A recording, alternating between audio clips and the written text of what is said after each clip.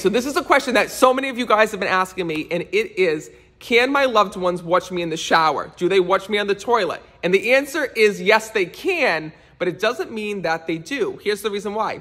Just like we respect privacy here in this world, your loved ones in spirit do the same. And your loved ones in spirit want to make sure that they're there for the important moments of your life, not for the moments that are petty or undesirable to watch. For example, your loved ones don't care about you sitting on the toilet, but what they do care about is you getting married, you walking across the graduation stage, you having your first child. Those are the moments that they choose to be there for. So even though they have access to see everything, they don't want to see it all.